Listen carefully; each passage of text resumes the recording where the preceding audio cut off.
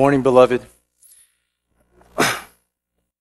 It's a joy to begin another new year with all of you. You really are a wonderful church. You're wonderful people.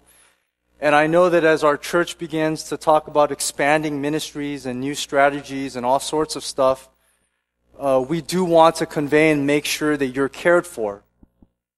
Now, I know that the bulk of our English pastoral team is young in life experience, so one of the blessings that I have is such an honor is the last week you saw that Pastor Jackson was back, and I've asked him and he's agreed to help with pastoral care, especially for those who are looking for someone with a lot more life experience.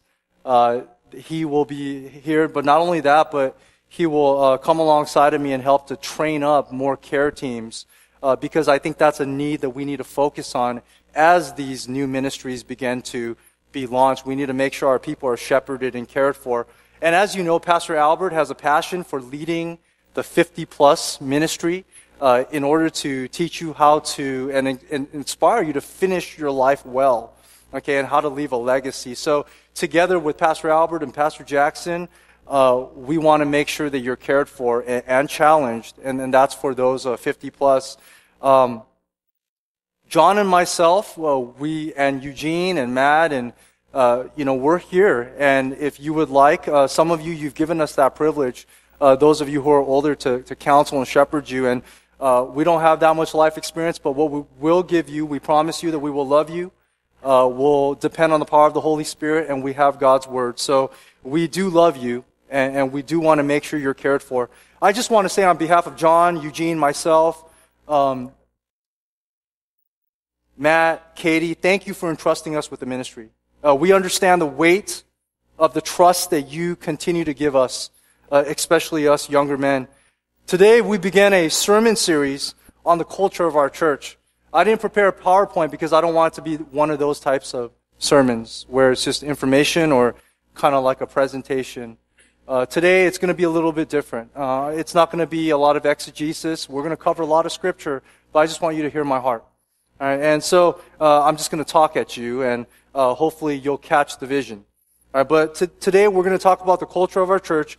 And when we sat down and crafted out our vision statement, we also wrote down a list of 7 values that we want to instill in our entire church here at FCBC Walnut. And since values need to be cultivated continually, we decided to call this our culture.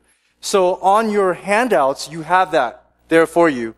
I'll read the headings, but there's a little explanation there for you, and you can just read that on your own at home. But number 1, we want to instill a high view of God in Scripture. Number 2, we want to instill and cultivate a kingdom mindset. Number 3, we want to make sure that whatever we do, it's done with the integrity of character. Number 4, we want to practice and emulate joy in ministry.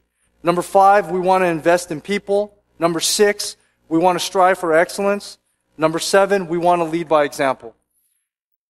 These are just statements on a piece of paper that you may or may not memorize. There's already enough for you to memorize. There's a statement, there's distinctives, there's a catchphrase, there's this. There's actually more on paper. There's a commitment, there's a ministry covenant. I mean, the more paperwork we give you, you're not going to remember. You really have to capture it in your heart.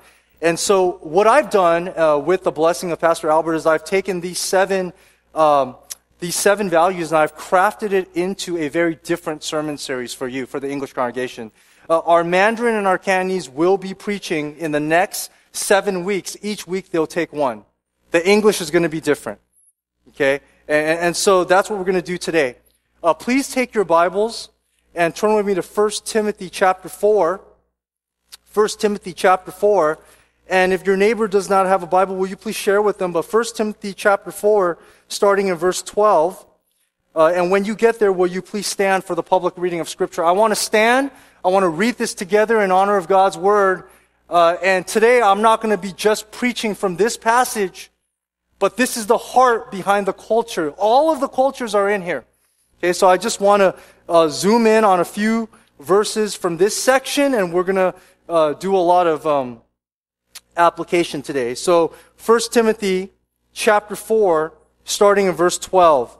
Paul writes to Timothy, and Timothy is his young protege, his spiritual delegate in the city of Ephesus, to the church of Ephesus, and Timothy is young in the sense that he's in his mid-30s. Okay, so it says, verse 12, let no one despise you for your youth, but set the believers an example in speech, in conduct, in love, in faith, in purity. Until I come, devote yourselves to the public reading of Scripture, to exhortation, and to teaching. Skip down to verse 15. Practice these things. Devote yourselves to them so that all may see your progress. Verse 16. Keep a close watch on yourself and on the teaching. Persist in this, for by doing so you will save both yourself and your hearers. Chapter 5, verse 1. Do not rebuke an older man, but encourage him as you would a father.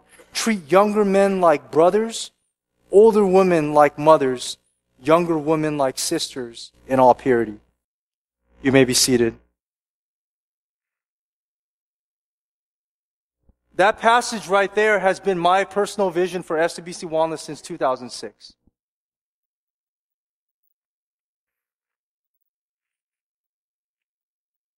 How do you inspire a younger generation of English adults who are young, 30 and under, to become the leaders of a Chinese church with 3 congregations? One, you need to earn the trust of the founding generation. You have to understand that everything that parents do are for their children. Is that true, parents? Everything, your labor, your hard work, it doesn't matter if you're Chinese or not, but when I say that, I'm not saying that at the exclusion of the non-Chinese. I'm just recognizing that 99% of the parents in the other congregations are Chinese. And everything that you do is for your kids. You work hard, you labor, you save up, you want to give it to them. But what do you want? Number one, you want to see, one, that they understand that hard work and they're not going to throw it to waste. You want them to understand why they need to be grateful for it, right? And then you'll give it to them when you realize they're responsible. It's the same with our Mandarin and Cantonese. If you understand that heart, you need that to earn the baton from the founding generation. There is a founding generation in our church that came to plant this church. And they have poured everything into this church, and some of them are still laboring. And let me tell you what you've taught me. I'll try to keep my emotions, okay? You taught me when I was 5 years old that you love the Word of God. Because why else would you spend every single Sunday for so many years teaching kids when you can be doing other things? Like other adult ministries, but instead you're teaching children. And at that point, we didn't have enough high schoolers to have a youth ministry. So you're basically teaching kids over and over again. And some of you are still doing that. You've taught me because I watched your example that you love God's Word and you love people. You taught me that when the church was young, that you have to drive around, even if it's way out of the way, to pick up kids and bring them to church. And I'll never forget that. And some of you in here, your parents did that for me. Okay, and some of you did that for me. I'll never forget. You taught me.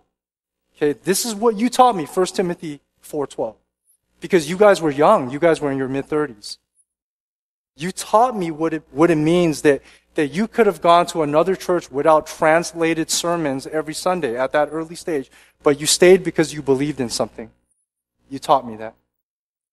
You taught me, okay, that when I was a young junior in high school, trying to ditch out on Friday night, I just wanted to go behind the old Albertsons building and have a smoke. And then I want to sneak back in on Friday night, smelling like nicotine and cigarettes, and I just didn't want to get in trouble. And you taught me when one of your deacons, who was a counselor then, came and laid his hand on my shoulder and prayed for me. And I'll never forget that. You taught me when one of your sisters right now, who has cancer, and she's in the hospital, when my parents were having a hard time, and we were going to lose everything, you taught me how an entire church came to my house, and you helped us do a yard sale so that we can sell our house. You taught me that. Times have changed. We can't do that anymore. We're a big church. But whatever you taught me, I believe in it so much that I want to give it to the next generation. And I think non-Christians need to see that. And so the greatest gift I can give to the founding generation is I can't tell you how to retire or how to connect with your adult children. I'm not a business person. I'm not going to give you all these strategies. The greatest gift that I can do and I can lead for the founding generation with a pastoral team is to cultivate a pastoral team with quality men who believe in this, like John, Matt, Eugene, and with a sister like Katie, to raise up and present to you a younger generation that says, we understand, and we want to take it. We might do some things differently, which means we might have technology, or we might change things or add things, but we understand. We're grateful. We're not going to ruin it. And we want to give it on. That's the first thing you need to do. Earn the trust of the founding generation. Then recognize that there's a generation of people that have come afterwards, and you're still doing the same thing. Teaching Sunday school, working with the kids, helping people. And we need to encourage, exhort, and inspire them to continue and thank them. And then you have to inspire a younger generation that if you've been blessed by this, and new young adults have come, and continue to inspire them with our young team to train the youth that are having youth service right now to have the same attitude in the heart. And if you have that, okay, then the English congregation can continue to be the future and the anchor. But there's something more. Here's the challenge. I think for the 50 plus, you're in a stage in your life where Pastor Albert will challenge you. And he will challenge you because of where you're at to exit the four walls of the church. Not in terms of leaving, but maybe you're moving towards retirement, you have more time, you can go on mission trips, he has all kinds of awesome things that he's going to have for you. Okay, investing, and we want you to be a part of all this. That's the key, is you need to be a part of this.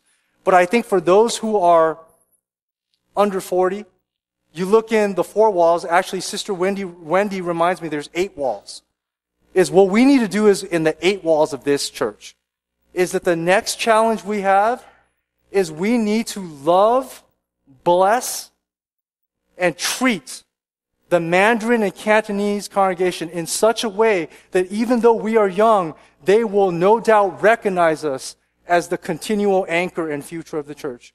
There's a way to take a baton. It's how we talk to people.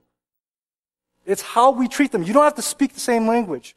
It's the way you're watching how I talk about and to Pastor Wilson and how I respect and love him and cherish him. You are watching how I talk to Pastor Frank and his congregation. You are watching how I uplift and care for Pastor Chi Ho and how our English young adults interact with their officers. You are watching. And we can lead them because we're younger. When you're younger, you have to lead eventually. Right? But it starts with one thing. If we lose this one thing, if there's one generation of young adults that start saying, I don't believe in the Bible anymore, then you can no longer look at 1 Timothy 4 and point to it. So, since 2006, the vision has been, number one, to establish the authority of sound doctrine with young people.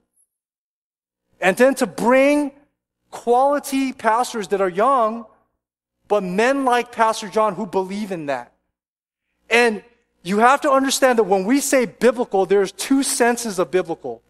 There is the biblical where people say, as long as it's not unbiblical, let's do it. That's not going to win the younger generation to stay in a Chinese church. That's not going to draw their multi-ethnic, pan-Asian friends. There's a second sense of biblical, which is not only do we believe that the Bible is true, but we believe that the scriptures have given instructions for the church. And when we say biblical, we mean open it up and say we want to be as close as possible to these words. Given that the times have changed, we'll try to apply it in the way that's best possible for our cultural context. It is that sense of biblical That is what we mean by a high view of God in Scripture. The Scripture, we view it so highly that we believe that the words are sufficient still for today. Because that is what would retain a younger generation. The greatest challenge facing Chinese churches is by and large the exodus of young adults who leave after high school. There are various reasons for this. I'll just name two. Okay, number one. Kids who grow up in Asian churches, for the very first time when they work hard and you want them to go to these good schools, and when they get to those schools, they join Christian fellowships, that for the very first time they are exposed to an evangelical culture that is multi-ethnic, meaning either Pan-Asian or white, black, Asian, etc. And when they graduate, if those fellowships are good, they begin to question, I like going to church and worshiping with my friends that are not all the same ethnicity as me. And if there's other churches that can offer that are just as biblical, FCBC Walnut will never be able to compete and draw them nor their friends. Okay, that's number one. Number two, a lot of youth ministries are built around fun and games, and that's all good. But if you don't become the first hand that feeds, you are not shaping the foundation of a collegian. When collegians go to college, that is when, you could tell them all these things, but that is when for the very first time, they begin to ask these questions for themselves. What is the difference between the Bible saying that God chooses me for salvation, but I have free will? How come some Christians speak in tongues? What are these different views on eschatology and the end times? What about evolution? And if there's other churches, and there will be, and other pastors, and those are good churches and good pastors, who feed them these truths for the very first time, they automatically build the foundation of our kids. And if those churches are the ones that build the foundation, then what reason do they have to come back here, especially if their friends are no longer here? But if we get to them early with theology, even if they don't get it right away, we become the hand that feeds, the first hand that feeds. And as long as there are other young people here, they will come. Right? Some of them will move away. Some of them will go to the other good Bible churches. But if they're around this area, if we are the first hand that feeds, we are like coming home and having that Thanksgiving turkey. Right? So when they hear these things, they will say, oh, that's not new. That's not new because Pastor Matt and Pastor Eugene have talked about that. Oh, I get it now. And then comes the thank you cards. Sorry we never paid attention. Sorry we fell asleep in Sunday school. Thank you, Sunday school teachers. But now we get it. They're telling you, you are the hand that feeds. Okay? These are some strategies that they're more important than parking lots and buildings. Those things are important. That's our next step. But those things are meaningless if you don't have young adults. Right? Young families are the key to passing the baton. Young families and singles. Godly singles attract other godly singles looking for a mate. Young families are the key because young families have children and youth and they draw critical mass. And that becomes the future of your youth ministry and your children's ministry.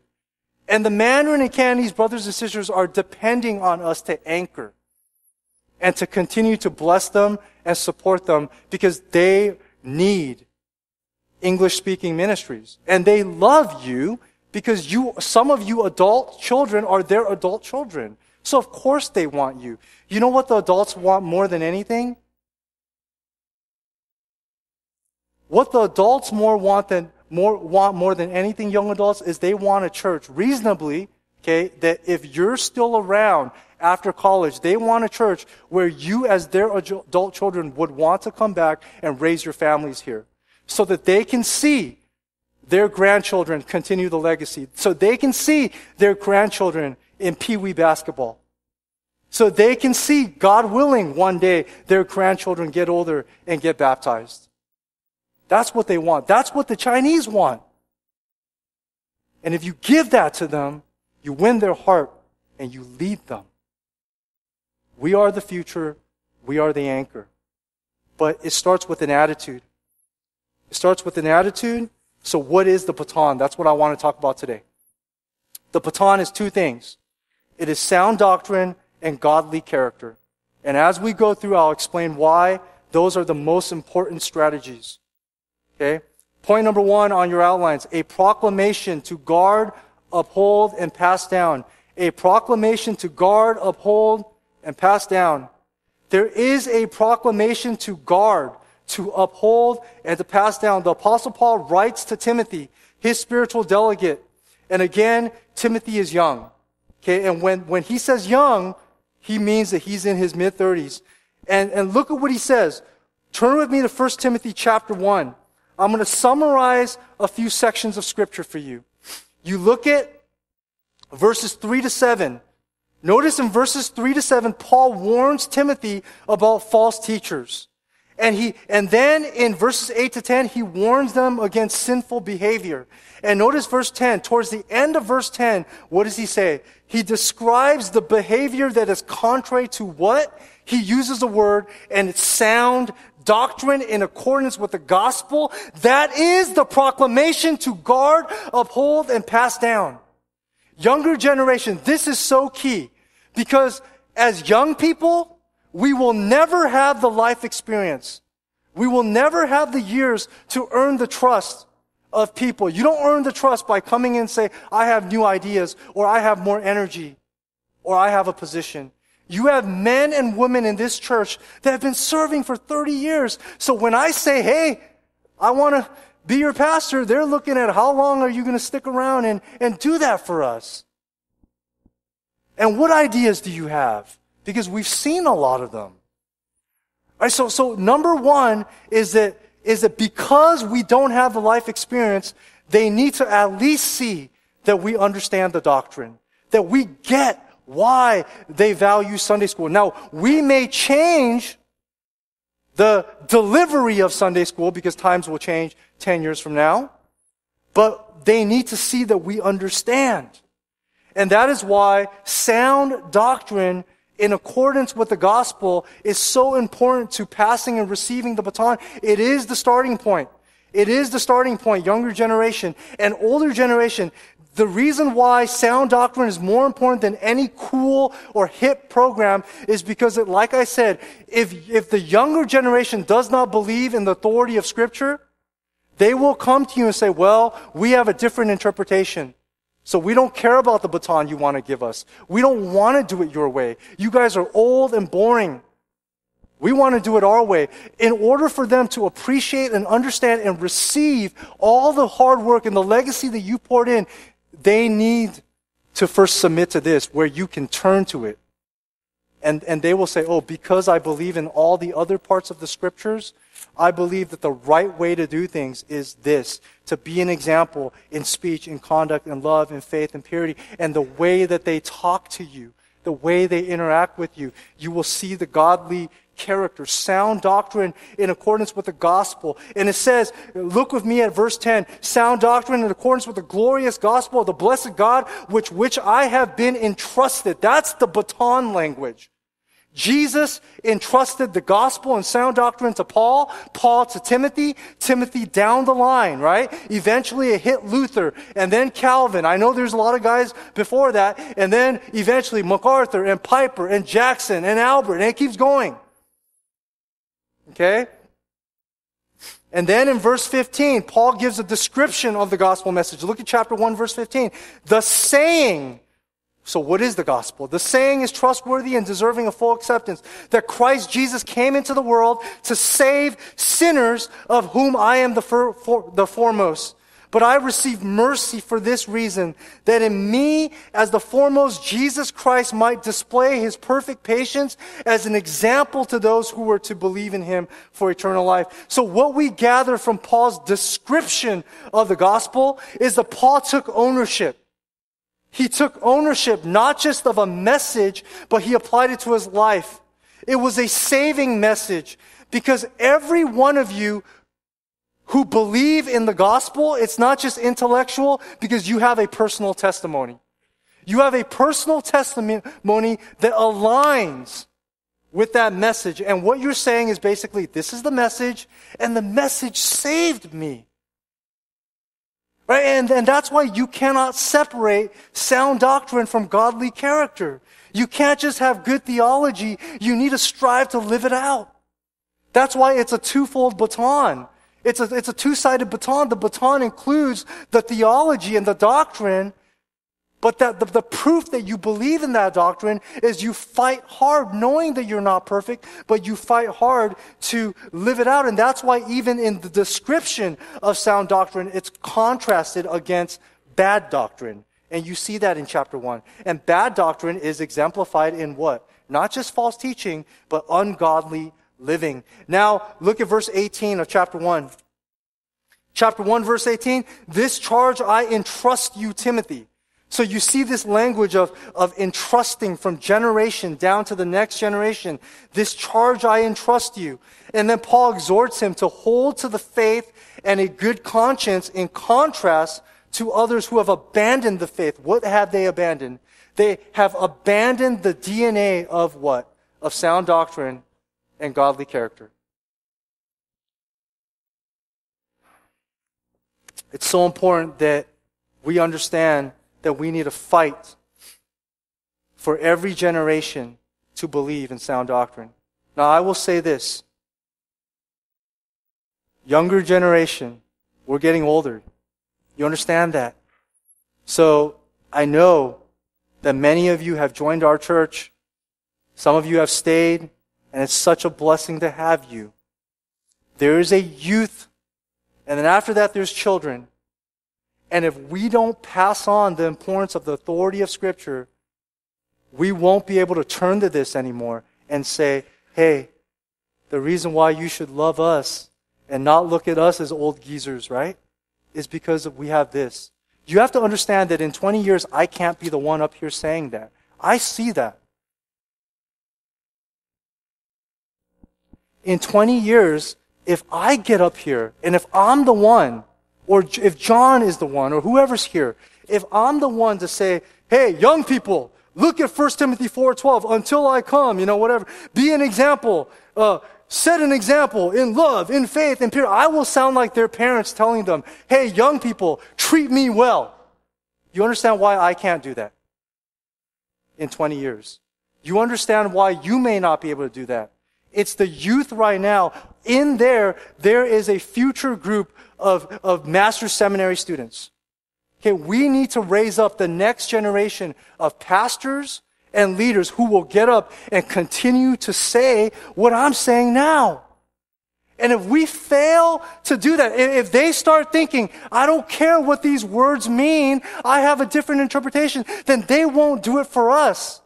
And they will say to us, your Bible's old, and your music's old, and you look old. And we need to pass on to the next generation. And that's the children. It's no longer the older generation's responsibility. That is on us.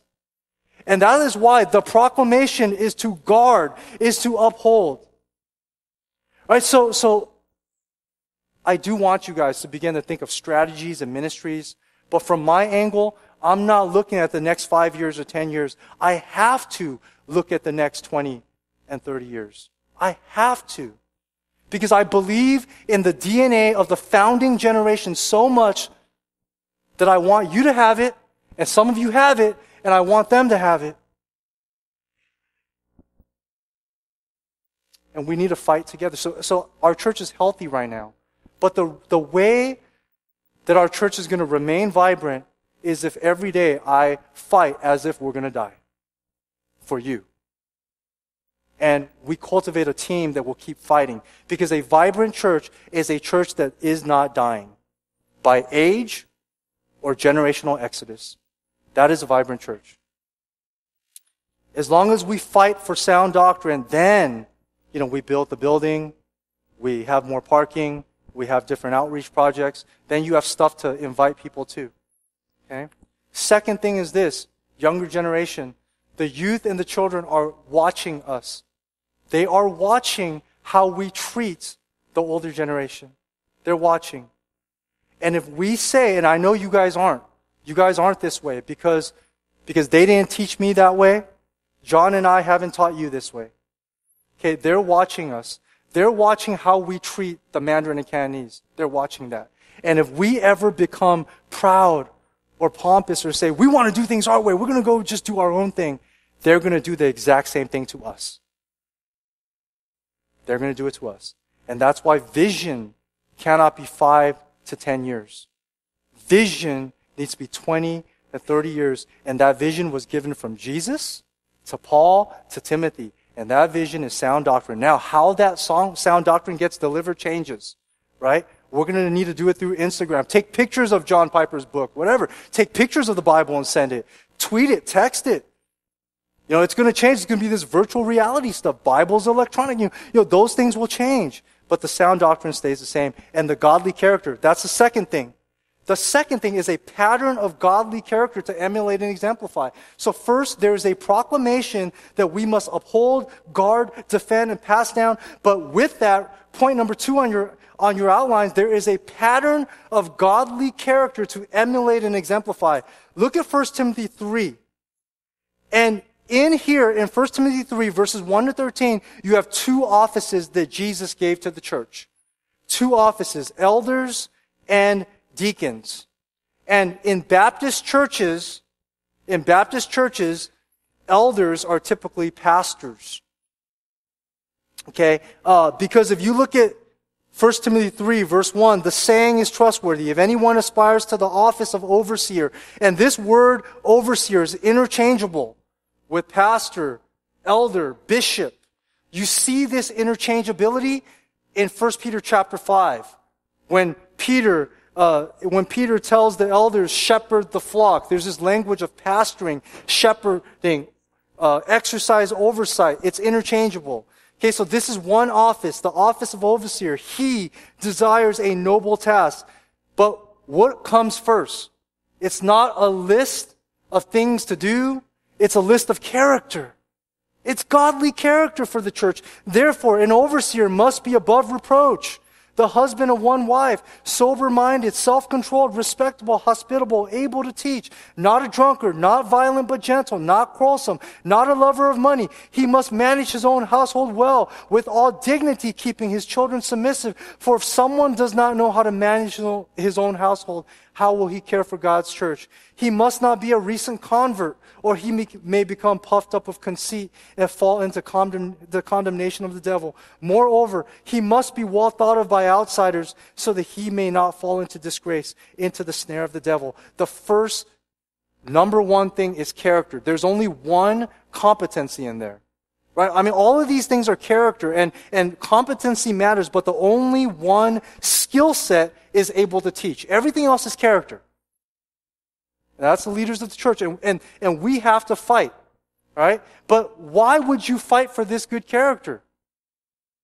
Let me tell you the greatest challenge for us pastors and leaders. The greatest challenge is that every single day, we believe in the sound doctrine, but every single day we have to fight for holiness. We have to fight, because if I lose my character, you understand that? If I lose my character, if I'm unfaithful to my wife, if I get proud and start domineering, if I run my own agenda, if I get angry and start yelling at someone, if I do anything like that, guess what? Everything that I say, it doesn't matter. Okay? And all the youth that you've looked up to me, all of that, it hurts your faith. And so the number one thing, more important than delivering new plans and programs of a pastor, is to fight hard for holiness. And why do you fight hard for holiness? Not just to get up and teach so that you can continue to feed a people. If you are committed to a people, then you will remember. Every single time I open the Bible to prepare a sermon, I think of not only God, because God is up there and Jesus is real, but I think of Tony Firth, who poured his life into me. I think of all of you in here. I think of Deacon Jensen. I think of Pastor Jackson. I think of those, that by letting God down, I'm also letting these people down, their faith. And that's why character is a baton of leadership. And again, younger generation, you can never go to guys who have been serving in our church for 20, 30, 50 years and tell them, hey, I'm going to tell you how to do it better. But when they see you, when there is a combination of a fierce ability to interpret Scripture, combined with the fact that the way you talk to them, you sit down with these older officers and you talk to them. Not how I'm preaching right now, okay? But when I talk to them, there's a way that I talk to them, and they know if I'm lying or not. There's a way that I talk to them with love, with appreciation, with honor. When they see that, eventually you will lead them. That's your leadership. That's the leadership you have. Because you won't have the experience and you won't have, all these years of serving. The only thing we have is character and sound doctrine. When the Mandarin and Cantonese officers sit down with our younger officers, how do you talk to them? How do you treat them? How do you love them? How do you listen to them? Younger men, you go to an older men's small group, if you do. Okay, you go in there and you're not going to tell them, I'll tell you how to do this with your business, or I'll tell you you don't have that experience, right? What do you have? If they're talking about some Bible interpretation, okay, and if you get in there and say, hey, you guys are wrong, this is how you interpret it, then you just fit a stereotype, young and proud. But if you go in there and you say, you know what, I'm not really sure, and you're honest about it, you're like, but I think, maybe we can interpret it this way. And it's just the way that you do that, the way that you talk to them, you combine and they see, dude, you're young. That's actually an advantage. They're like, dude, you're young. You're like, what, 22?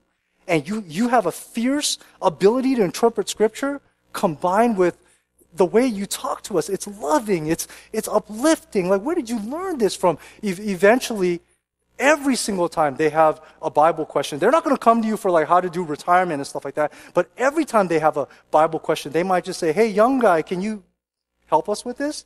It's just the way you say it. And eventually, guess what? If they're telling you to interpret Scripture for them, you have biblical spiritual authority. And they don't know it, you don't know it, you're leading them. So if you don't have sound doctrine, if you don't have godly character, no skill set, that doesn't fly. Okay? Go down now. Go down to 1 Timothy chapter 4, okay, and we emphasize, let no one look down on you because of your youth. But look at verse 16. Keep a close watch on yourself and on the teaching. Persist in doing this, for by doing so you will save both yourself and your hearers. The NIV says, watch your life and your doctrine closely. Everyone else is watching, right? That is so important, that you combine how you live and what you believe. And when it says you will save yourself and your hearers, that's what I was talking about. If your life or doctrine fails, then you hurt those who you are trying to lead, because their faith will be damaged when spiritual leaders fail in moral failure, right? But check this out. Someone taught me, older generation, I love you more than you will ever know.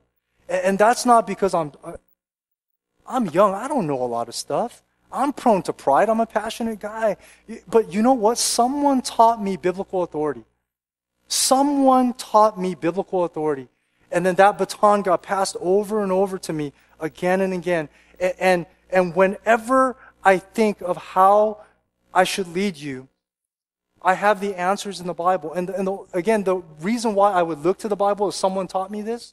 But this verse always strikes in my heart. Look at chapter 5, verse 1. Do not rebuke an older man, but encourage him as you would a father. You see that? So even if there's an older man that's wrong, you're not supposed to rebuke him harshly, but you're supposed to treat him like a father. So even more so, if you're not trying to rebuke the older man for sin, how do you treat him? I need your help. And I need your help to teach the youth, to teach the children, to have biblical authority, so that when we point to a verse like this, it will drive them. The Bible is our authority, and it is the baton, right?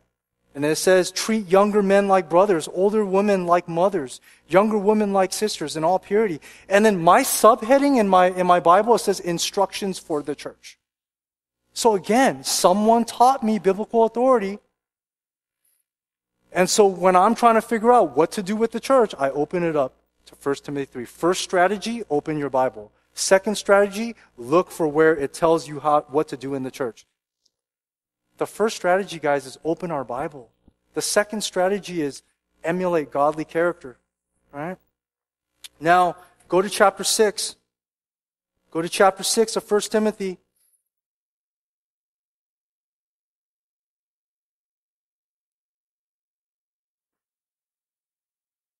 Once again, look at verse 3. This is kind of in the middle.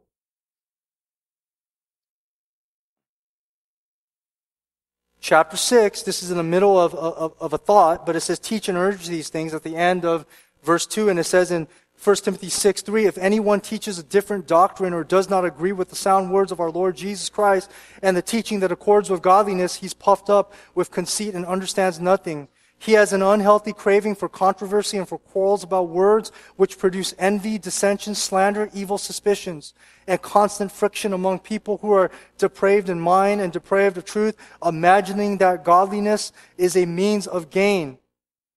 Now, there's a great gain in godliness with contentment. All right, it talks about contentment, it talks about love of money.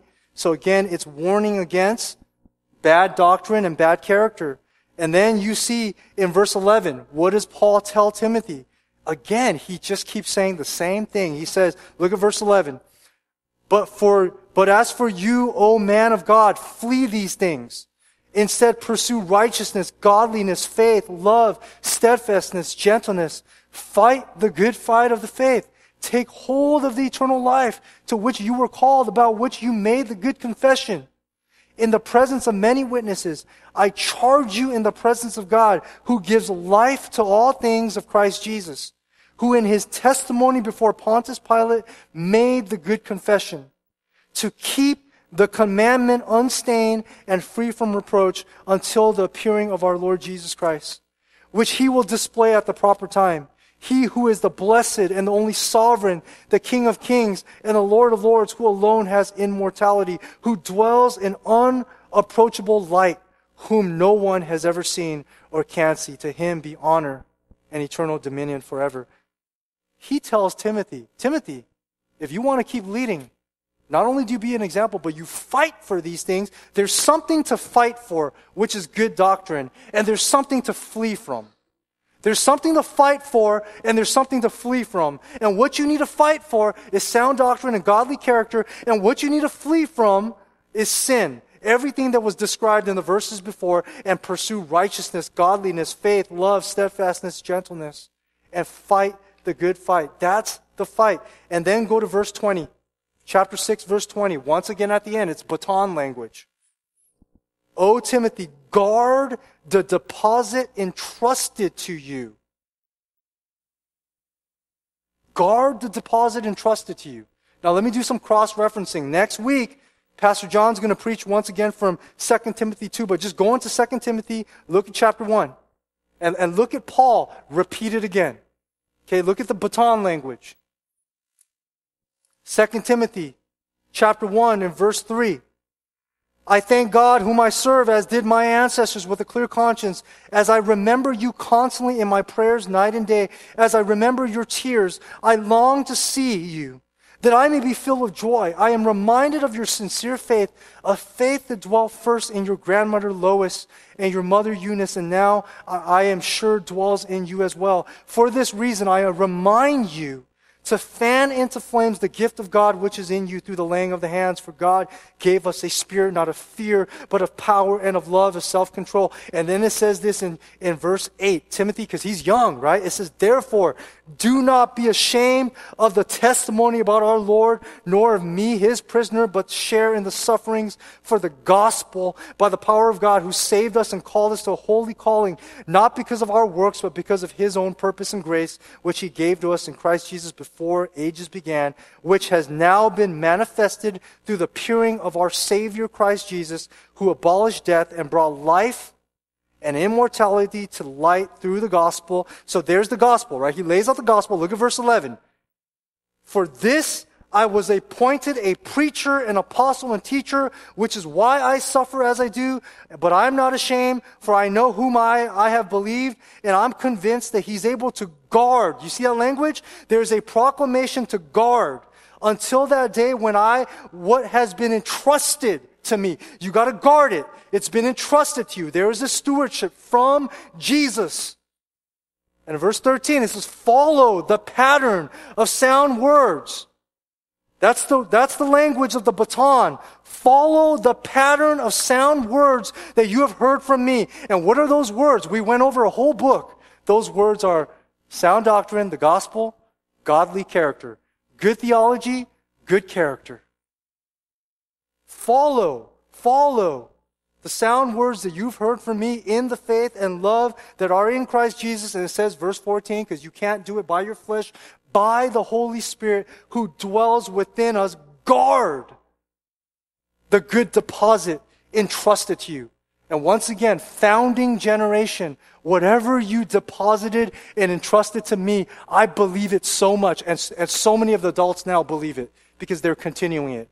And the younger generation now, here we have a younger generation that's looking to you and say, hey, we get it, and we love you, and we want to take it from you. We actually want to receive it, and we want to listen to what you have to say, and together, we want you to be part of it. And they're ready.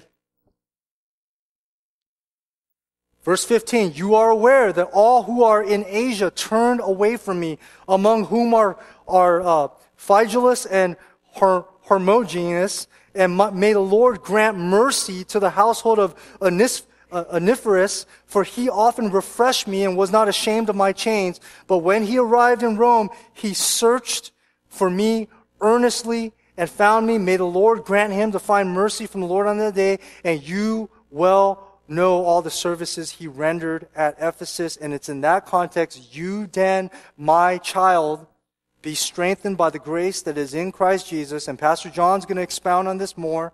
And what you've heard from me in the presence of many witnesses, once again, entrust to faithful men who will be able to teach others also. If we do not continue to pass the baton to subsequent generations, we will die. All right? Point number 3. So we have a proclamation and a pattern. This is a real short one. It's just the people. Theology is nothing if it's not proclaimed and if it's not used to draw people to Jesus and help them live. The pattern of godly living, what is it for? Once again, like I said, right? The qualifications for pastoral ministry. You fight hard for holiness so that you can teach sound doctrine. For what? Because you love a people. Because you're committed to a people. You want to pass it down to them. For pastors, God is the sovereign Lord and Master. Different pastors will receive different callings from God, and that's okay. And in our church, you will see that we have a team, and at certain points over the course of the history, God will initially call certain pastors like Pastor Jeff, like Pastor Jerry before us, and he'll call them to different ministries. But one of the most important things is whoever is on that pastoral team, we need to ensure. And that's why I want to just reinforce for you guys how grateful I am for our team. You guys know it's very hard if you have a man who is gifted, passionate, who's 45 or 50 years old to not want to lead and do his own thing. You understand that? When you have men who have been in ministry for a while and they're 45, 50, and they roll into a church, they're coming with all their ideas, and they're good, and they're coming with passion, and they want to build something. What type of men would have some gifts, but would be willing to come in and say, I still got a lot to learn? So I think there's a reason why in a church like ours where there's multiple languages and there's Chinese culture and American culture, why God had set it up where our team is kind of young. It's because when you're younger, naturally you're like, I don't have it together. I don't know everything. Pastor Jackson, Pastor Albert teach me. Yeah, I have all these ideas, but I'm willing to learn. And once our guys learn, and then God may call them out, right? And so I want to reinforce for you guys, not that we're not going to have pastors who are older, but what I'm saying is this. It is very hard to find men as gifted as Pastor John. You guys are blessed. He is gifted. Administratively, teaching-wise, you guys are blessed by his Sunday school. Leadership, single-handedly, he came in here. You've heard this from me before. He came in here, the young adults, it was like we were suffering like every other Asian church, right? Bleeding out, exodus of younger generation. He came in here. What do we have? 15 young adults that said, hey, we're going to stay and try to build this thing. He took that and he trusted God's word. He didn't come in with like flashy, charismatic dynamite. He just preached God's word, loved God's people. And God used him. And God used Matt. And God used Eugene to build. And he's still here and he still loves you. We need a team like that. We need a team of pastors who have abilities, who love the Bible. But why would John not come in and say, Hanley, we just got to take the young adults and do this whole thing. Let's just overhaul this whole thing. Let's go that way. You know why? Because the first time we sat down and had lunch, you see his character. That he would say, that's not how I was raised. We sit down with Matt, we sit down with Eugene, and we say, and you look at the men, you say, that's not how we were raised. That's not how the master's seminary trains men. We train men first to submit to Scripture. We may have our ideas, we may want to do things differently, but Scripture is authoritative, and Scripture commands us. There is a way to treat both the older generation and the younger generation. There is a way to honor and to talk to people of other cultures. And we need to continue to have a team like that. And it's not a one-man job. It requires a team, a plurality of men, faithful deacons, faithful officers, faithful men and women like you. And our younger generation needs to see this. And what about outreach? I think the non-Christian world needs to see this. They come in here and they see how our young people treat our older people. They see that. So when we say we love you more than you know, we are saying, not that we have all the answers for you or we have all these cool things for you. We are saying that the vision and love that we have for you extends well beyond 2 or 3 decades. And so when we say this is the greatest church in the world, we don't mean that other churches aren't good. There's a lot of good Bible churches, but it's okay for us to feel like this is the greatest church because you are the greatest people and you deserve the best. Now, I don't have any corporate experience.